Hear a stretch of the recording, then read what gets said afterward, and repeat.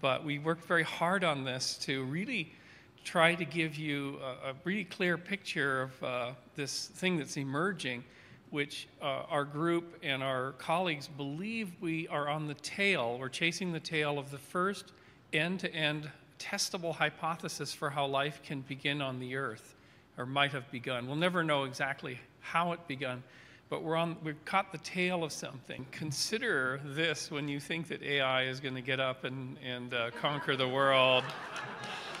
You just have to, if AI threatens us, if Terminator 9000's coming through the portal to get us all you have to do is wait for the log file to fill up with errors, and it'll go down. So we'll be saved at the last minute.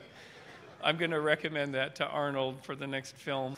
So I'm going to take on not one but three hard questions, but they're fascinating ones, which were addressed by the previous three speakers. How did non-living matter become animated into the living world?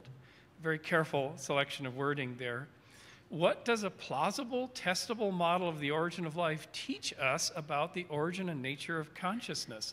Because when Stuart invited me to speak at the last TSC, I thought, I have no idea about consciousness. I've never cracked a book open about consciousness. And it seems like a big, complicated subject to take on. It's like too big. It's like being in a forest and deciding, oh, we'll study forest ecology. Well, you're surrounded by trees, and you just can't see the forest ecology because you can't see the river and the highlands and the lowlands. You're just surrounded by it.